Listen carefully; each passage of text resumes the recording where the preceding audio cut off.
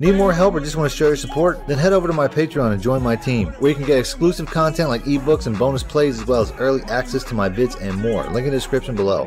Alright, welcome back YouTubers and Madden fans. This is MADDENMONEYSHOT, sniffing up the Madden cheese as always. I got some plays for you today out of a alternate playbook. I'm using the Run Balanced playbook.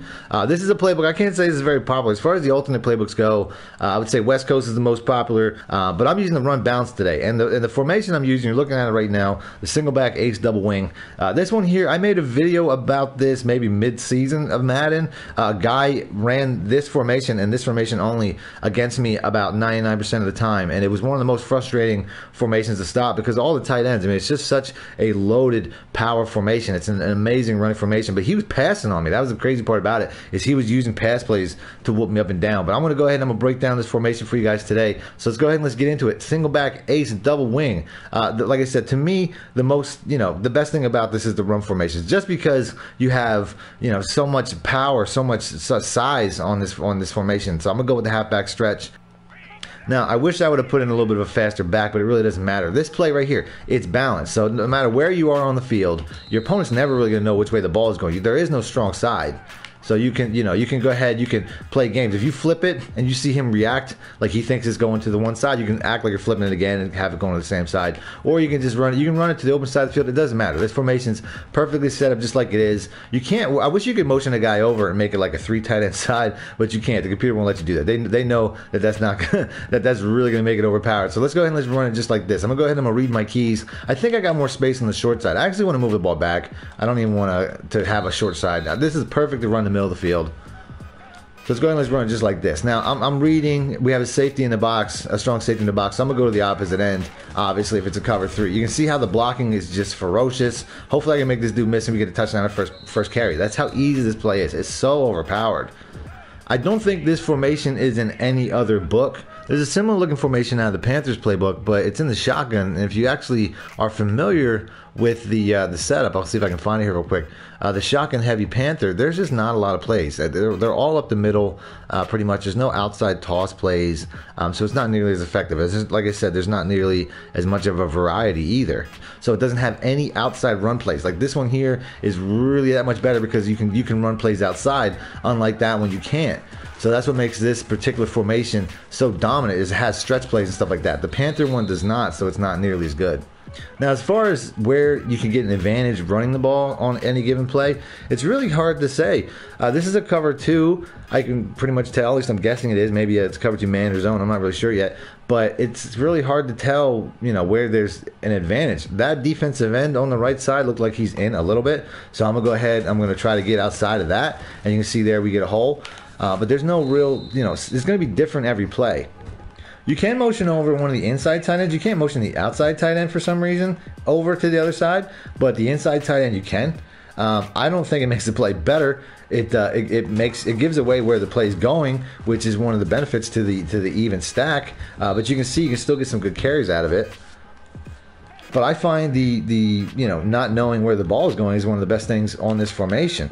I do have a pass play where you motion over one of the inside tight ends in the part 2 video. If you wanted to check that out, hit the like button, I'll do that. But I don't think, as far as the run plays go, I don't find it's necessarily better. See here, when you move the outside guy, he doesn't do what you want to do. Typically, 3 tight ends, you can see how the defense shifts when the guy motions over. What do you think your opponent's going to do? You know what I mean? They're definitely going to start moving that way. But sometimes it doesn't matter. This blocking can be dominant to the point where it doesn't matter. You can see there it gets stuffed. But I find that when you motion over 3 tight ends, you really have it changes the blocking setup. As I messed that up, I feel like it changes the blocking setup to who's blocking what. So I don't find it's necessarily a benefit. So that's it. We're going to go to move on to the next play. The next run play I'm going to show out of this, I mean, there's inside runs like the dive. Obviously, you're going to have to throw that in there every once in a while. On the dive, there might be a slight variation that you want to do. But the next play I'm going to show is the weak toss. I might go over one more run play in this. I'll try to do it quick. But the weak toss is a little bit different. So let's go ahead and let's do that. Now, I said in the previous run play that you can motion over one of these inside tight ends to make it kind of a 3 tight end to the side. That's probably going to be very beneficial for this play. You can motion snap him too, so it's going to look a lot like some other plays that I put out this year where you motion snap the toss. You just have to kind of do it when he's behind the tight ends. You can see how the blocking is much better when you have the motion hike. I think motioning over a blocker is definitely key to this play. I wouldn't say the same about the stretch. I feel like the stretch is better just like it is. But when you run this play without the motion tight end, I feel like you just leave a guy unblocked, and motioning over this tight end is definitely key to the success of this play. As you can see there, the blocking just didn't work out, but my juke skills are so tight. We get 5. Yeah, the stretch play I feel like is better without motioning a tight end over, but this one here is just, it's not good without it. You need to motion over somebody. As you can see here, it's going to follow 86 and get a nice big run. I got closer touchdown, 25 yards.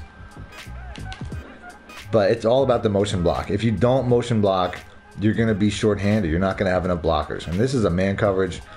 I didn't get the motion hike in, but it's whatever. We're going to run just like this. And you can see, typically when they blitz, they just leave nobody back. And it's just, you just get through one line, you're gone. This formation, it looks like a run-heavy formation, and believe me, it really is a good one.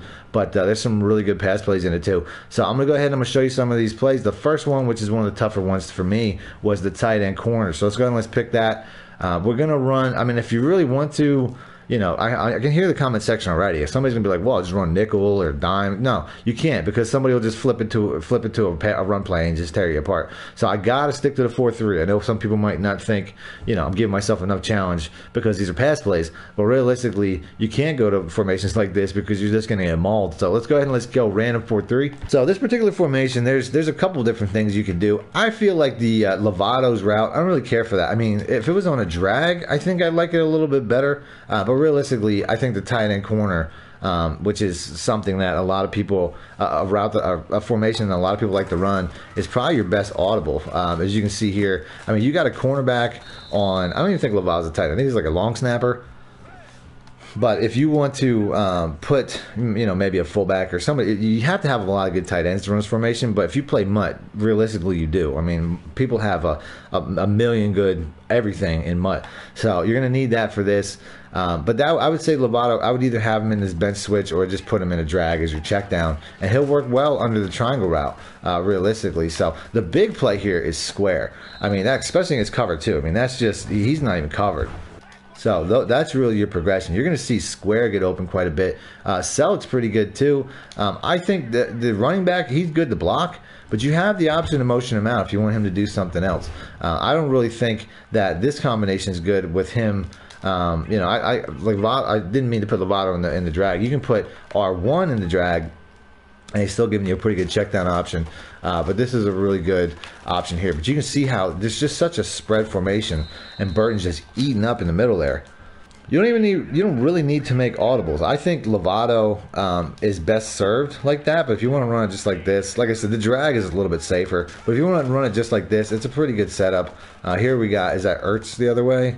As you get some separation. Anytime you got man coverage, his man's going to get destroyed by this. Yeah, I feel this is really one of the harder formations to cover, especially in pass plays, because when you're getting beat on the ground, the way that this formation beats on the ground, you're going to start blitzing, you're going to start taking chances, you're going to start, you know, those linebackers are going to suck in, and that's what's really going to make this is a really great play action formation. I know this isn't the play action, but for whatever reason, why is Ertz beating outside like that? That is insane. I don't know why this formation does that. But you can see, even with corners and safeties covering Ertz and Lovato, they're getting outside. I mean, that's just the way this formation is. I mean, once again, like, I don't know where that guy's going, but he's just giving up Ertz every time. I don't know what he's covering there. Yeah, I mean, it's not, like I said, Selleck didn't catch it. He's not that great. It's really old and slow. But you can see how it just pulls lanes. I'm not even sure what defense this is. It looks like they're running cover 2 consistently right now. But just putting him on that flat just makes that defender commit. Look at that. Look, he's just running over there immediately. The safety's out of position. He's getting back. He just runs straight back, and then he just gets beat. I mean, it's wide open. So this is a really glitchy setup here. Just putting him on that beat. So once again, see how he just runs off like that? It's the same setup every time. It looks like they're running cover 2 every time. Watch the replay. You have the safety down the box because of the setup, and then he has to react, and he just sprints back and just gives the lane to slow bump Selleck every time. I mean, that guy just runs out into the flat. Like, that flat just pulls him down, like, right away. He's not even in a position to really choose between the two. By the time the ball's delivered, he's just wide open. I mean, that's Sean Lee, too, man. That was number 50. I didn't even know that. So let's go ahead and let's move on. Sean Lee is one of the best linebackers on this team, and in the game, in my opinion, especially when it comes to zone coverage. So we're going to go to the next pass play, which is the PA counter waggle. Like I said, eventually, play action is going to be king with all the run plays. Make sure you watch that first video, like I was saying. So what I would suggest to do is I like putting Ertz across the field. I already have the low route there represented, so putting him going across the field is much better. But you can see, like I said, this guy's going to have a really quick open route. That was not a very athletic move there. Yeah, this play, you can run it just like this. This is a pretty good setup. I like the check and release that the X route is doing, but the play is really all about this outside tight end. It's a horrible tight end. Lovato is like a 50 overall, but any normal tight end when they get open there. But yeah, this if you leave Ertz in that check and release, he's going to run to Selleck. I want him to just sprint out right away, and you can see how he's just wide open in the flat there. That's going to be your best bet. That check and release is just crap. I'll go ahead and I'll show you the check and release real quick. Like I said, you're going to see how they basically end up at the same spot a lot of the times. It didn't really work out anyway, but they're too close. So the check and release is problematic. I really wish I would have switched Burton over with Lovato. So what we're going to do is we're going to go over to the other side and flip it. So we're going to flip the play. There's no animation when you flip the play, which is cool.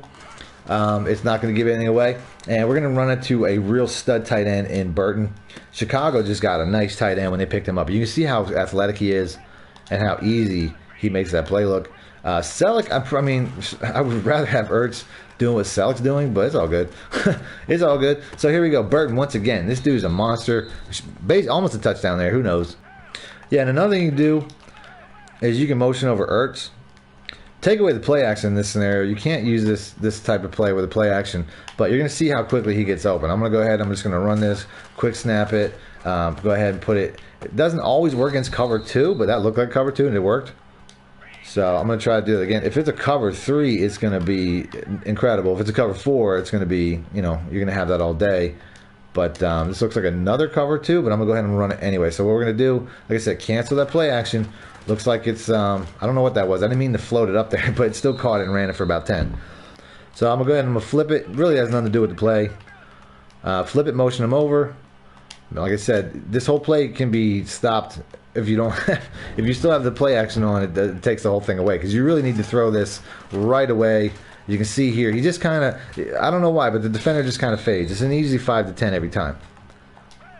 I said not necessary unless you have a really good athlete. Like if you have a really good athletic tight end, like Ertz is, you can probably beat a cover 2. This looks like a cover 2.